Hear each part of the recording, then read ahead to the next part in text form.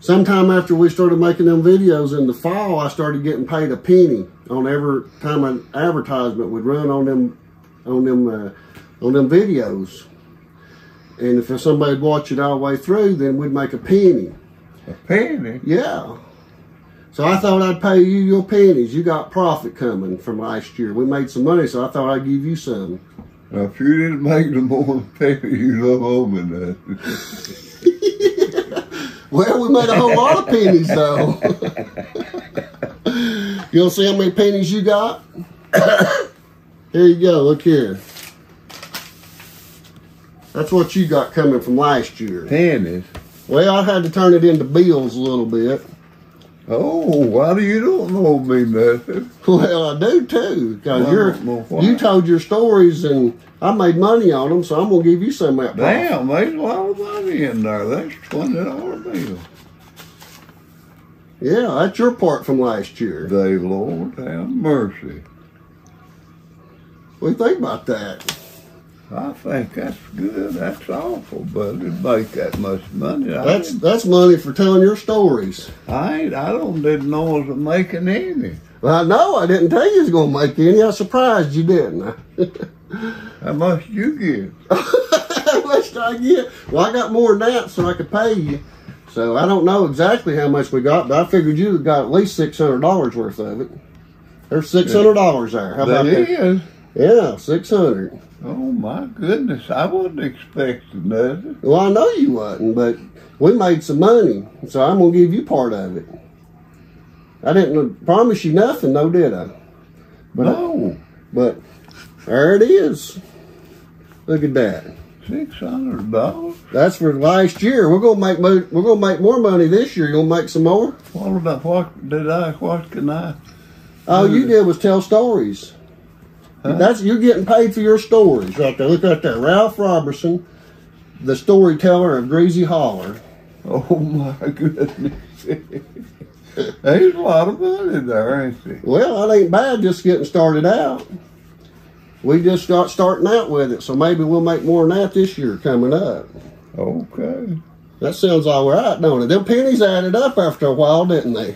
They did, didn't they? They sure did. Shit, you put that back in. I figured I'd give you $100 for each one of your daughters. You had 6 daughters, so that's $600. Okay. So maybe we'll make some more money here before too long. And then I'll bring you another envelope full of money. Okay. So now it's made it even more fun. So you're a professional storyteller. You've got paid for your story, so now you're a professional. Just like you as a professional farmer, you got paid for your tobacco. So now you're getting paid for your stories. How about that? Is that all right if I gave you a little money? That's all right. That's all right. All right. Well. Yeah. So I've got in mind that if we can go down there and when it gets warm weather and go in the store and sit around and maybe film a little bit, maybe we can make some more money down there. What do you think? In the store? Yeah, go down there and maybe straighten it up a little bit to where we can sit around, talk, and tell stories around the old potbelly stove. Yeah, if a man had all them shelves here. Well, we can straighten it up a little bit. We can go down there and film some shelves. Yeah, we can straighten it up, make it look like it did when it was open. You know, on that one part. That's what I mean, you know, but it was full of stuff back in. Well, we'll make it look good though. We can straighten it up and just make a place to tell stories down there. Let people that's maybe come there as a kid come by and tell stories of what they remember, you know.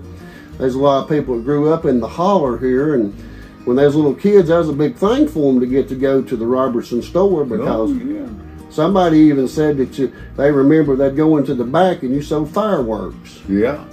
Yeah. It was again law to sell fireworks.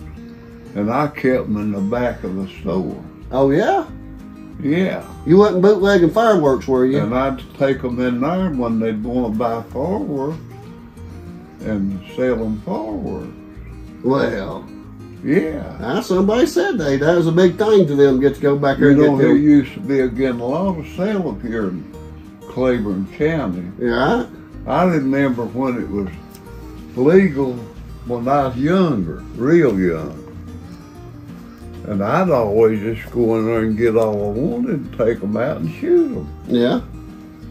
And that was when I was real young, maybe 10 or 12 or something like that. Right. And then they passed a law, you know, against them law. It's probably because of you. And then whenever I took the store over, I got to getting them and bootlegging them out the back of the room. I had them back there in a big box. Yeah, I know. Somebody said that. And I'd sell them. I sold them every year. Yeah.